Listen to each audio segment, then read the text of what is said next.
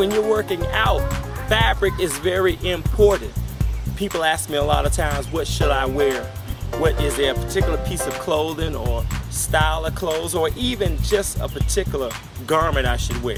You want to look for garments that pour moisture away. A lot of times they'll say moisture wicking, they'll say dry fit on them. What that means is they actually pull sweat from your skin. They absorb the sweat in the material and then evaporate from the air, so that you won't feel weighted down when you're working out. Because once you sweat it out, you want that sweat off of you. And now when you wear cottons, that cotton holds it. So you get heavier and heavier and heavier. You lose your energy and you just feel worn down. And a lot of times you're not just worn down from the workout. You're worn down because you got the wrong type of clothes on.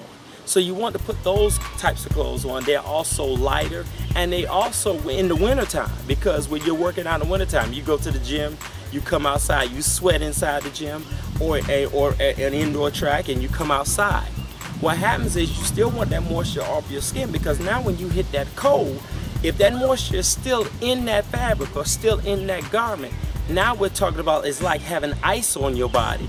And now we know what can happen when you have ice on your body and it's already wintertime. Now we're talking about we're introducing ourselves to colds and viruses and what have you. So moisture wicking fabric, that's what you want to look for. You can get it anywhere now.